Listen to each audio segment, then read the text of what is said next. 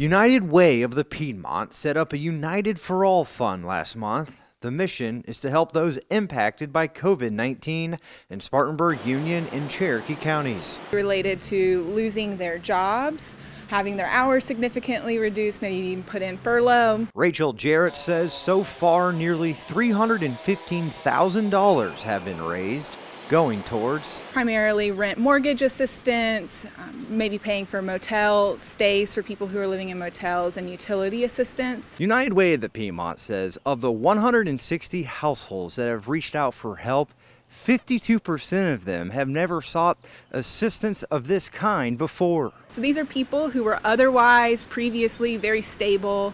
They had enough money coming in to at least pay for their basic needs, and they were able to really take care of themselves and their families. And to help with this unique situation, both Mary Black Foundation and Contech have pledged $25,000 to match donations made. And it's important to the Mary Black Foundation that we be able to support the efforts that are really helping individuals during this time. Those in need of assistance during this time can call 211. Because our community is here to help the best way that we can. In Spartanburg County, Nolan Blair, WYFF News 4.